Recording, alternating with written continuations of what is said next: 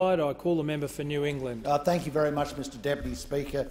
And before I talk about what I wanted to talk about, I'll just say that's absolutely ridiculous. I think the Prime Minister, and I'm no big punter for anybody around here, but I think the Prime Minister's got more responsibility than anyone ever presumed a Prime Minister would have. I mean, he's dealing with probably one of the greatest crises of our time, and I think that for the cards he's been dealt, he's doing a pretty good job.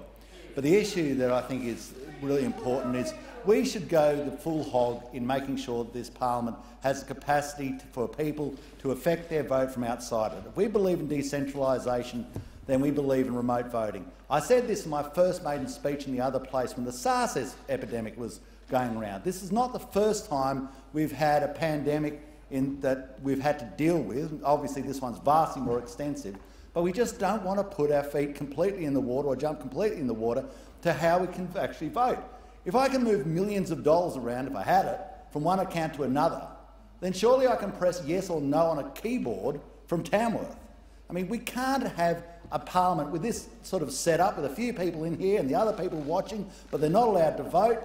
I mean, it's just clumsy. We've got to, on both sides, say, let's do this properly. And I know the reason that we don't do it that way is because we want the whips to have control of the vote. That's why we live in this twilight zone. So let's do it properly, let's make it happen and show Australia how we can be smarter about it.